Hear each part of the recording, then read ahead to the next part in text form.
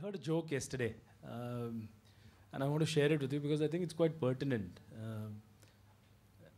A person died, and he went to the doors. I'm sure most of you who are exchanging all kind of jokes on Facebook and Viber and all the other tech gadgets out there would know this. But when we went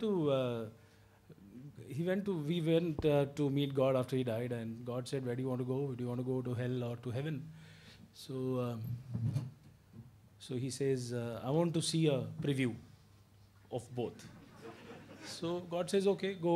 Why don't you check out first the hell and then the heaven?" So he goes out to check the hell. So he sees that his people are having fun and all kind of things are happening there, which are exciting to this person. And then after that, he goes to heaven, and he finds that you have sages and munis who are sitting and praying. So he decides that he wants to choose hell. And lo and behold, God asks him again, "Do you really want to choose hell?" So he says, "Yeah, I want. I think it's exciting. All kind of fun, a lot of women in there and stuff like that." So and he got offered hell. The moment the doors opened and he entered inside, situations were completely different out there. So he came out shouting at God, saying, "God, what happened?" So God said, "Did you get sold by the salesman at heaven and hell?"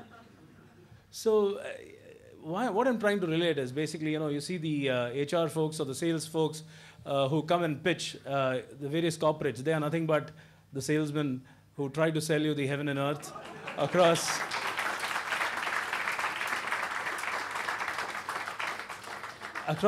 the entire spectrum. Why do they do that? I think they try to search for the best. Slightly different here. The God decides, "I want to choose the best." The God, I'm saying, I'm putting a liking to the employer concerned there. So they try to put their best foot forward to attract the best talent that's available on the campus.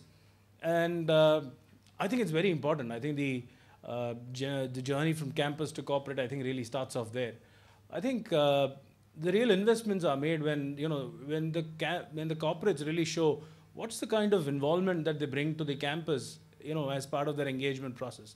Are they coming to the campus year on year? Are they coming in just one-off, just to hire one-off person, or is there any specific skill set that they're looking for? And Anish was presenting, I said, what do I talk about in this campus to corporate? But I think I again want to introduce another kind of a simile here, where you say, marriage is an institution, right? What happens in marriage? There is a boy and a girl today, boy and boy also, but boy and girl who get married, and they decide to start a family, and just imagine if it's a joint family, then the girl gets to come over to the boy's house. What's happening?